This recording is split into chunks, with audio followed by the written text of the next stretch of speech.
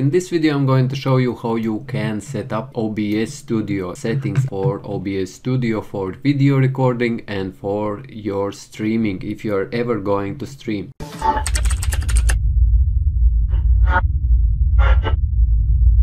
When you have opened your OBS, just by clicking on icon, whether it's on your desktop or here on this task manager, click on it and it will open up OBS and click on settings. In settings, first tab which will be here active on the left hand side is general. And as you see, my theme is dark. You can change it to default. It is kind of white theme, but I don't like white, so I'm using dark theme. All it does, it just changes theme's color, and other things are not really important here on this general. The next one is stream, and stream is if you are ever going to stream, it is allowing you to set up streaming server which from you are going to stream or where you are going to stream. And as you see, if I would want to stream on Twitch, I would select here Twitch, and here I can check servers which are closest to your area where you live. You just check that server.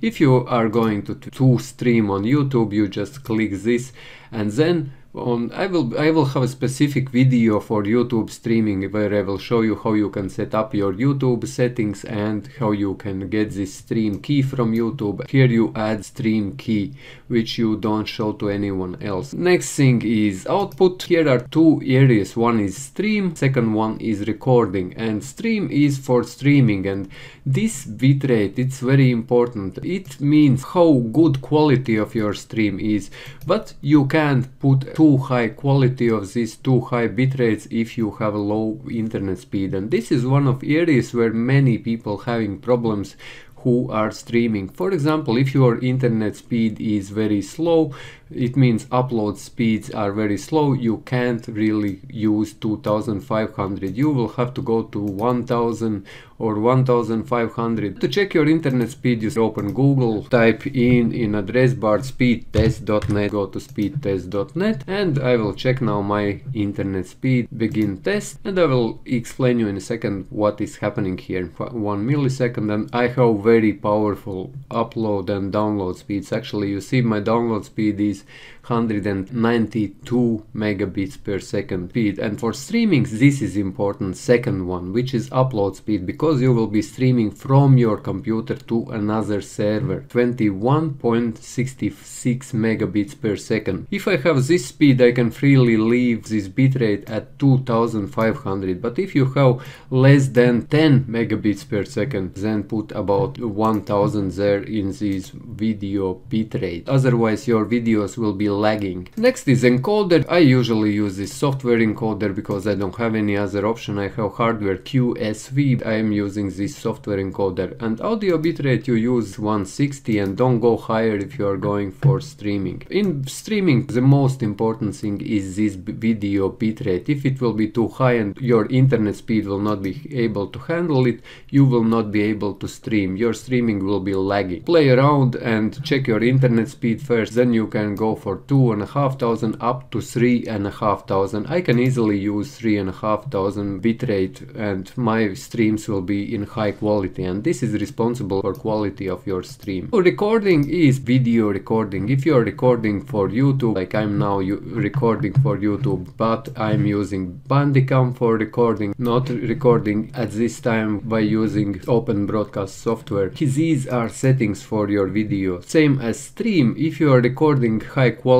I always, when I'm recording locally and not streaming, I'm putting this recording format high quality. Here is warning straight away, recording with the software encoder at a different qualities, and the stream will require extra CPU.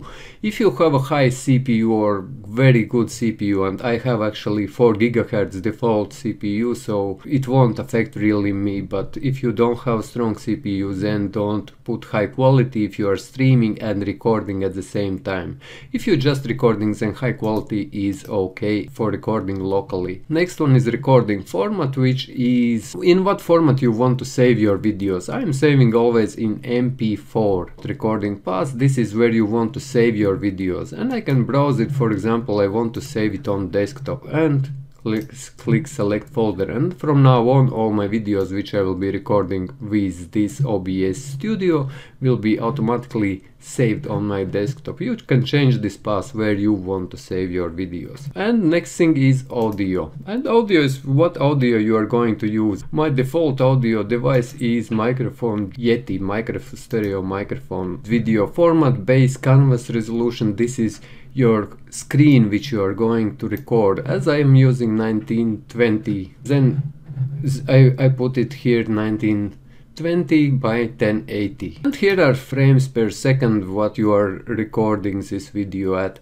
You can use 30 or 60. Hotkeys are pretty much here. You can read what hotkeys you can add, so you can click them on your keyboard and activate some functionalities which you can see here on the left hand side of these fields. If you add a hotkey, that hotkey will be added and you will be able to perform this action by clicking it on your keyboard. And advanced, here don't change anything in advanced field. I never really change anything here in advanced tab.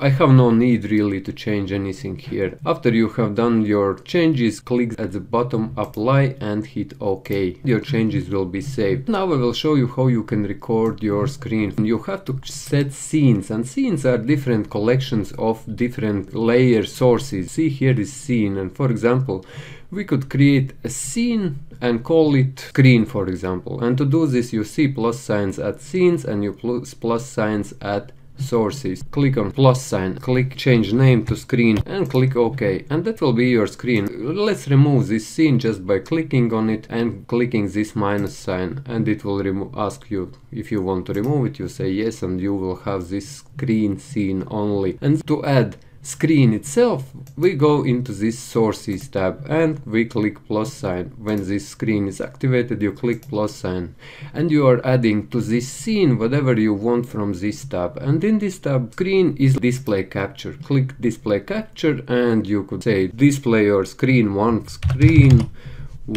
and hit OK. As you see, this screen is now activated. It's a little bit confusing at the moment, but this is what happened. You can see that screen now there. If you don't see screen, I have other screen, because currently I'm using two screens, and to switch to another screen I will click on this second one and you will see my other screen. Now you are seeing my other screen where I have the recorder which I'm using for recording this video. If you have three screens, then here in this drop down menu there will be third one. Let's click back so you can see the screen and click OK. And if you would want to record, for example, now you click start recording and now it is recording. And if we drag it around, and once you have recorded, you click stop recording. Then we go to desktop and we can find this video here, and if I click on it, you see